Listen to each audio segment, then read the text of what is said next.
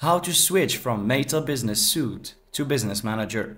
Hey everyone, welcome back. In today's tutorial, I'm going to show you how to switch from Meta Business Suite back to Business Manager. If you prefer using the classic Business Manager over Meta Business Suite, this video is for you, so let's get started. First, open your browser and log into your Facebook account.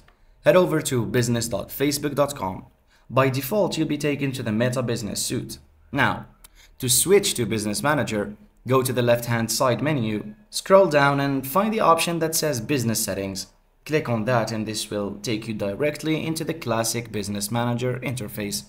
Once you're in Business Manager, you can manage your business assets, add accounts and pages just like before.